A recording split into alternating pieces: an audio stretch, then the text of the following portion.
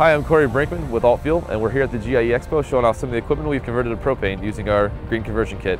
This kit here can convert any engine from 1 to 45 horsepower to run on propane as long as it's 4-stroke and carbureted.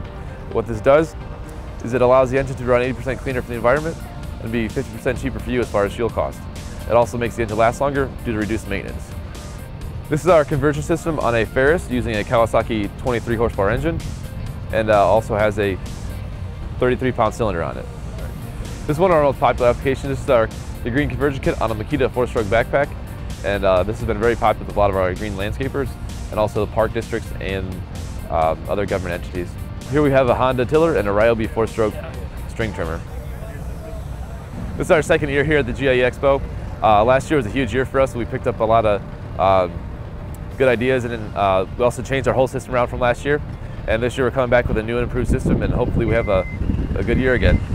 On this little wonder blower, we have our green conversion kit, and we also have a Manchester 5-pound refillable cylinder, along with a 5-pound bracket holding the Manchester 5-pound refillable cylinder. This will give you about 7.5 hours of runtime on this machine.